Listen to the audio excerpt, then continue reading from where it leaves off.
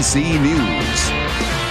This is Today with Kathy Lee Gifford and Hoda Kotb. But anyway, really you know, Hoda, you were talking yesterday about your tooth.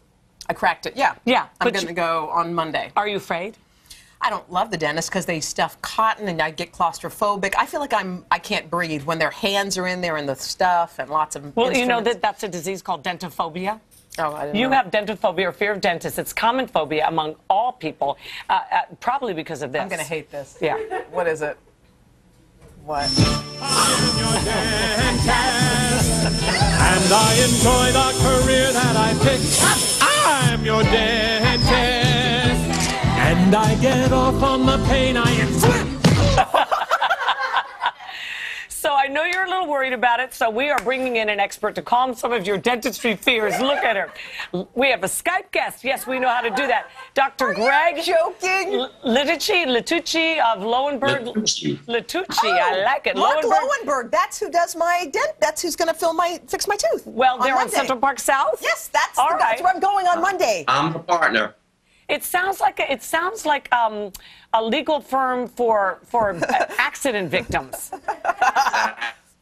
Hoda, this is your dental fear intervention. Oh, okay. Surprise. Then why are people so afraid of you? You seem like a pretty nice guy, although you don't look so great on Skype.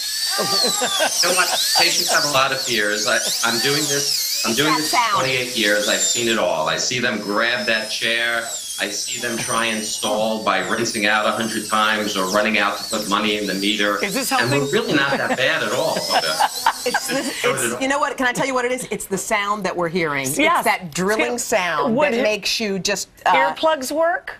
Yeah, we have lots of things in the office. You know, we have a massage therapist that rubs your feet. She's got gorgeous feet. We have headsets to drown out the sounds of the drill. For you, Hoda, for your special fears, I mean, I have special things like this pair of pliers I think would be very good, or possibly a scalpel to cut the gum tissue around your cracked tooth. No, seriously, we have such a relaxing office, and the most important thing is you got to find somebody that you trust. I do. Mark Lowenberg. If you can find someone that you trust, then you'll feel safe. Where the heck is he? Why are you here? Mark Lowenberg is on vacation. That's why he's going to fix my tooth on Monday. This man could probably do equally as good a job. He could do a better job. He's on vacation. You called, and I was available, and you didn't come to see me. You hurt my feelings. Well, I don't know you. I know him. But thank you for taking time out of your very, very, very busy dental schedule to meet with us today. There's a chair, and it's calling your name. Okay. All right. Does it vibrate? She likes that. Stop it. This is sick. This is a sick show. Okay.